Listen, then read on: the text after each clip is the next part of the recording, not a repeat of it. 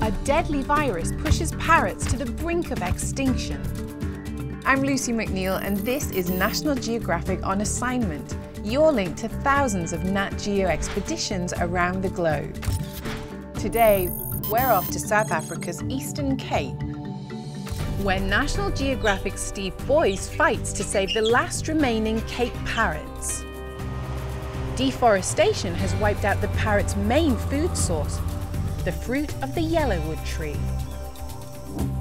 Alternate food sources leave them more susceptible to a devastating beak and feather disease.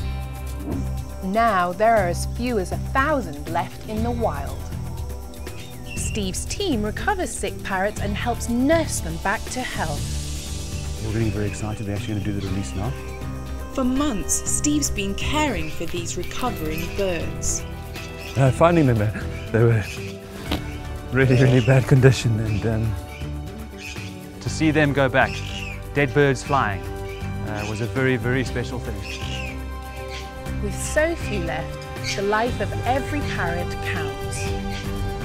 That's National Geographic on Assignment, your link to our explorers.